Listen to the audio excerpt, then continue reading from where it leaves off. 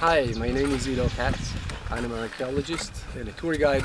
I work over here at Tel Kursi as the manager of the area, manager of the excavation. The Tel Kursi itself that we're standing on is an interesting tell, multi-layered tell. Has many layers, probably going back to the Bronze Age according to the pottery that we're finding in here. The surface was a Syrian village that we're seeing all around us.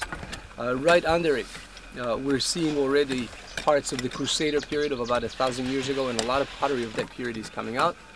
The next period that really shows itself nicely over here is the Iron Age, that already goes back to the biblical period. Exciting things are coming out. We believe that this tell was a very active city, right by the Sea of Galilee, a very active port. Also, looking down at the valley, you will see right away that we're looking at a delta of a very strong, at least in the past, strong stream of water that came from the Golan Heights, from the east, going west into the Sea of Galilee, carrying a lot of water. Meanwhile, it created a very nice passageway for people to go inland into all of the ancient kingdoms, going east and northeast.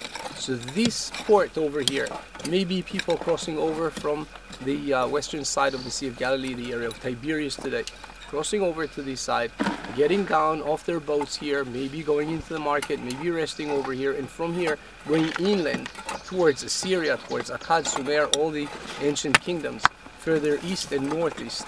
From here on the main highway or so that was here going east-west. Not too many roads going east-west. More roads in our area goes north-south, and therefore sitting by the bank of the river, by the bank of the lake over here, and having this access inland, both together were very important for the development of this city, and we're still searching for it. The amazing thing about it is that we're the first people ever excavating this site. Tel Kursi was never excavated before, and we're looking forward to an amazing season over here with great finds.